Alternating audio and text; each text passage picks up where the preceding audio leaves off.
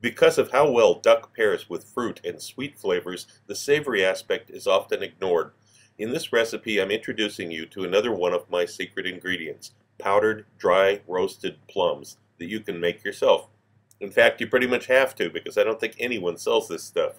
The resulting combination with fried sage leaves, duck cracklings, and this great spice blend is packed with layers of flavor that keep you coming back for more.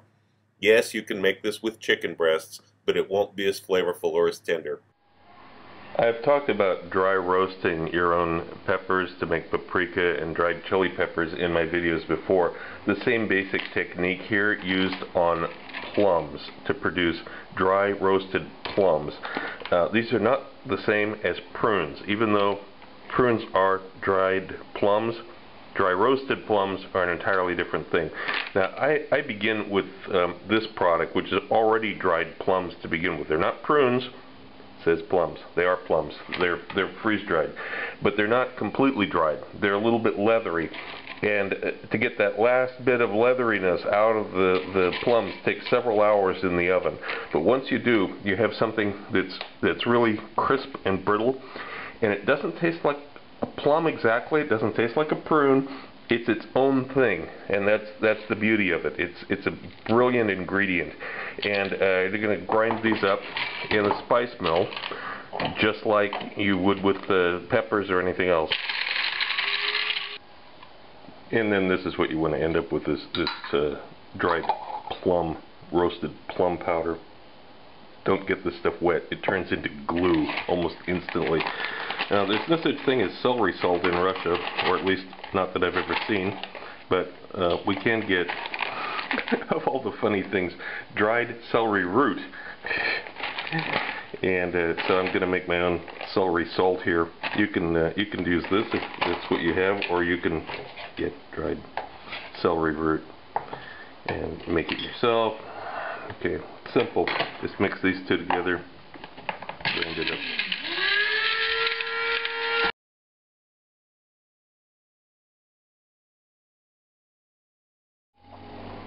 I have a couple of duck breasts here that I've trimmed. Normally I would do the crosshatch on them in order to let the fat out, but in this case we're going to do things a little bit differently here, because we're actually going to make crackling out of that fat, and we're going to cook the meat separately. So we're going to salt this. Of course, salt one side only on the skin side. We've got a pan here that's already been heated to about 200 degrees Fahrenheit. About 100 degrees Celsius, and I've got the seasoning mix. What I did is I combined the dried plums with all of the other ingredients in a bottle, and I just shook it around and onto the other side of the duck breasts. I'm going to sprinkle about half a teaspoon of this seasoning mix on each one. I'm going to try to make it even, but if it's a little bit uneven, it won't matter in the end. Okay, heat is medium. We're going to begin cooking these. After a few minutes, you begin to accumulate, 5 or 6 minutes, you begin to accumulate a lot of fat in it. This should be drained off.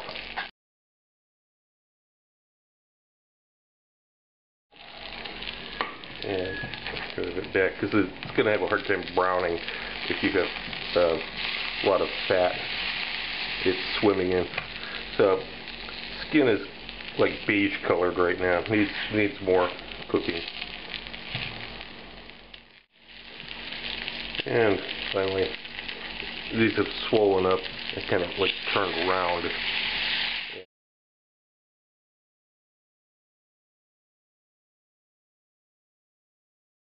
Okay, move them around a little bit here. Pick up some of the fat off the edge. And I'm going to transfer them over to a plate where we're going to let them rest. After you allow the duck breasts to come all the way down to room temperature, we're going to take a knife here and remove the skin. Now you're going to get a little bit of meat with it. That's okay. Don't struggle to get only skin. If there's a little bit of meat, That's going to be good. That'll be part of the flavor for this. And these are the pieces that you want. You want two like this. Now, the duck breast, the rest of the duck breasts can go in a container. You know, you could actually store this to the next day now. These are cooked enough, they're not going to spoil. Or you can just put them aside and use them later on. I'm actually going to finish this tomorrow. So what I got here is a non-stick pan that I just put enough water into the bottom of in order to basically cover it. And I've got some of the duck skin I cut into strips, and I'm putting it fat side down, skin side up in the pan. Turn the heat on medium 5 right now, and the idea is that this will gradually render fat out of there, and the whole thing will fry in its own fat. But this is a long, slow process. It will not happen quickly. Don't crank up the heat and try to make it happen in a hurry. This is what it looks like after 10 minutes, just to show you how slow this is going. Here we have what it looks like after about 25 minutes. Now I'm going to turn it over.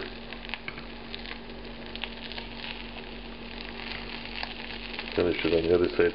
Now I turned the pieces over. What I'm going to do to finish it up, I'm putting a heavy pan filled with water down on top of it.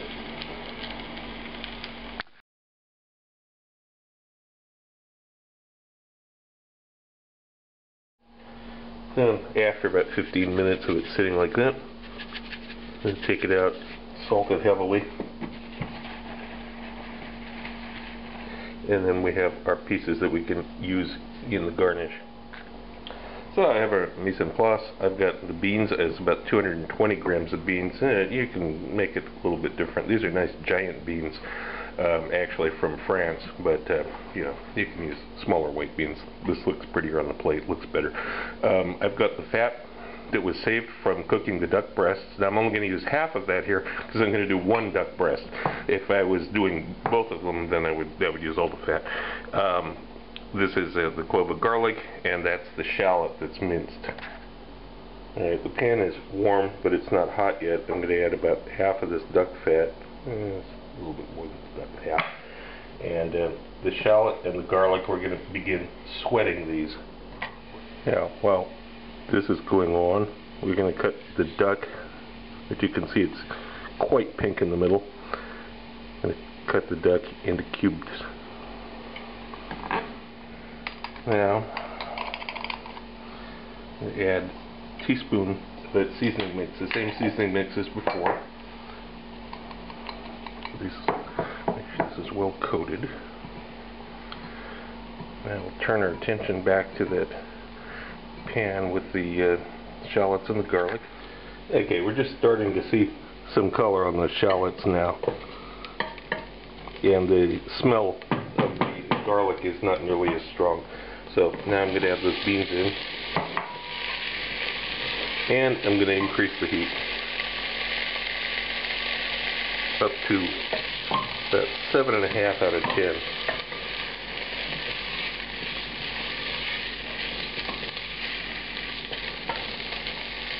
I'm going to get some flavor on these beans by cooking them at a high temperature. Yeah. You start to see some color on the beans themselves, and you start to hear a little bit of popping. You're getting real close. Okay, this is pretty good. You hear that popping? The beans are actually jumping.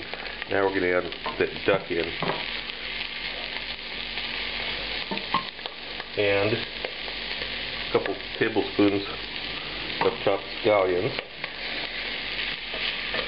And now I'm going to kill the heat. I'm going to use the residual heat in here to finish cooking the duck and combine it with the beans. Okay, this is pretty good. Now I'm going to actually put a lid on this. There's no heat on the burner. In a deep fryer, or in this case, because I'm not in a restaurant, we've got a pot with some oil in it, and I'm going to deep fry a few sage leaves.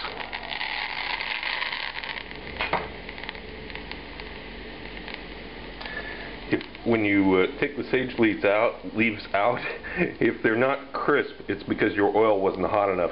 You need it to be quite hot, about 180, 190 Celsius. Okay. When they stop fizzing, they're done. By now, the duck and the beans are finished. You have to taste it and see if it needs more salt. It needs a little bit more salt in this case.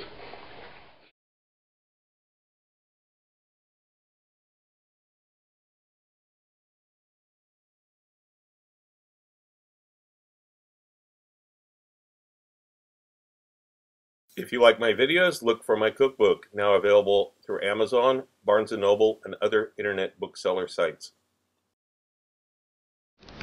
Also look for my cocktail book, Cocktails of the South Pacific and Beyond, Advanced Mixology, available through Amazon online.